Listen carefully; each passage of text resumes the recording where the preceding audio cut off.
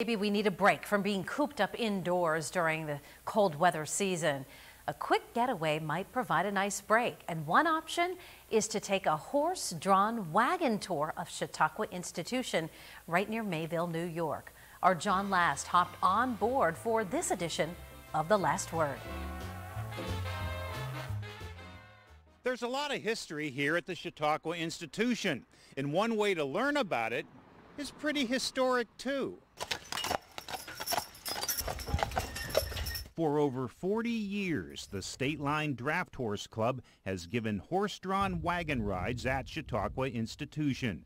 It's a great way to learn about the 750-acre Education and Recreation Center founded in 1874, if you don't mind braving the sub-freezing winter temperatures. And they wanted it like that. That's why it's called Thunder Bridge.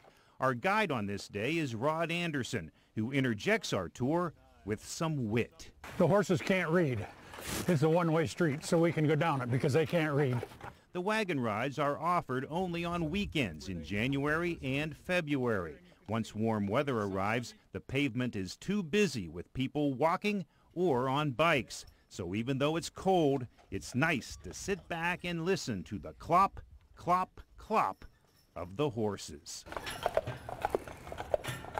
The tour includes the Chautauqua Amphitheater, which hosts world-class performers. Rod describes it as a big hole in the ground with seats in it.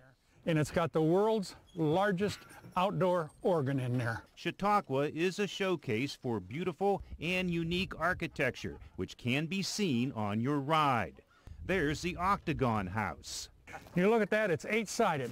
You look at the top, it would look straight down at the top, it would look like a star.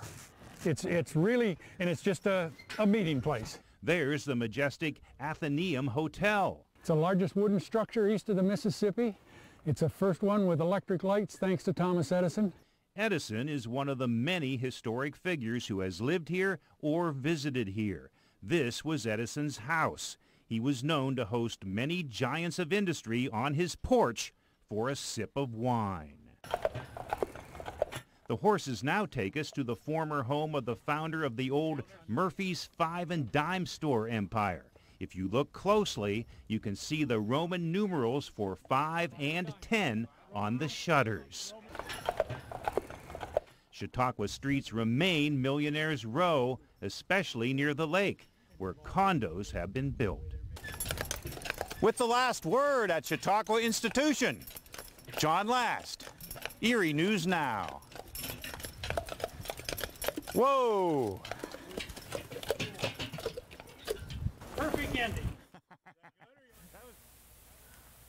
Who knew?